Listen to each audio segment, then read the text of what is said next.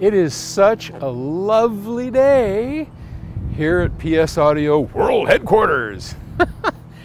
I mean, I don't know if you can see, but the mountains, we've had nice rains.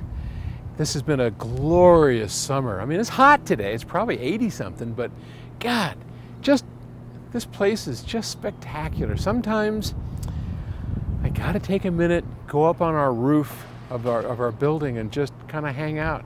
Just see the world, take a moment. I mean, Haystack Mountain, God, it's cool up here. Anyway, sorry I got off, but hey, it's a Saturday. I'm down here on my own Saturday, so hey, tolerate it. Okay, here we are. So this question comes from Sebastian in Denmark, and Sebastian writes, what should I study to design audio gear? Hi, Paul. I was wondering what you would recommend for a young guy in his 20s to study. If he loves audio and he wants to work with possibly building audio equipment, would it be best for me to go the practical way and learn how to build speakers, DACs, amps, etc.? Or would it be better to go the scientific way to understand exactly what the little changes do to the physics of the cabinet if I wanted to build a speaker, for example? I got these two choices right now. On the one hand, I can build the different gear already, but not necessarily understand it to the degree I want. Or I can choose to not really build the gear at all, but design it and get it really deep with the physics and science behind the whole process. I'm leaning mostly towards the second option of learning, which also happens to be the longer education. Wow. Well, God, you know, I have real tough thoughts about education. Education's great when you need it. Education, the traditional way it's taught, kind of sucks. Why? Because it's not very practical. I mean, let's look at school. So, what happens in school? At least when I was going to school, maybe it's all changed now, but I kind of don't think so. When I was going to school, we were forced to sit down and we learned more about being good citizens than we did anything of value. I mean, yeah, I learned to read, I learned to write, I learned math, sorta, but it was all at a time when I didn't give a shit. I mean, I really didn't care about math. What do I need to know trigonometry or geometry for?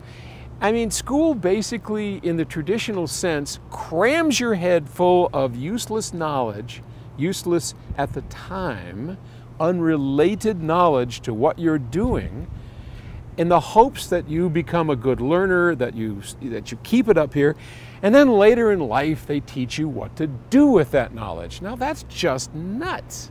That's crazy. That is so back-asswards, it's as to be unbelievable.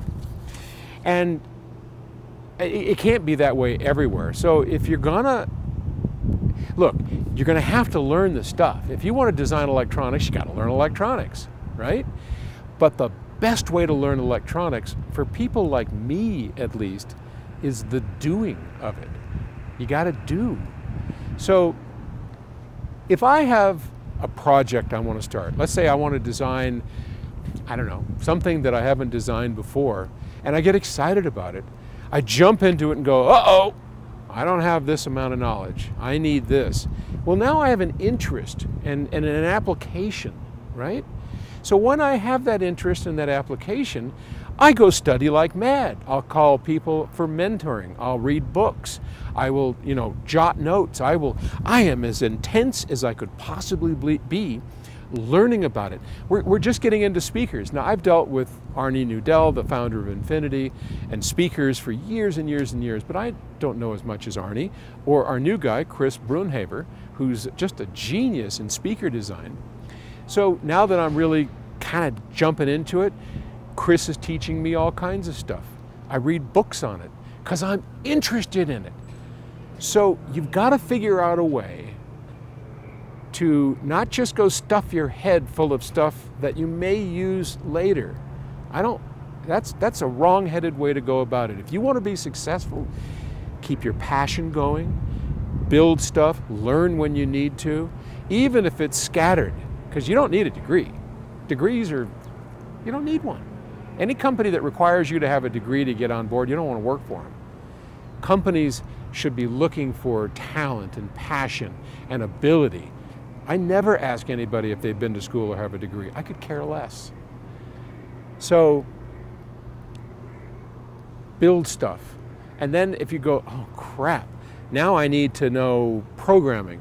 Take a year and learn programming. Take 2 years, learn programming. Anyway, that's my advice. Learn by doing, do it in a non-traditional way, and you will be much happier. And when you get all ready, give us a call, okay? Thanks. Talk to you later. Bye.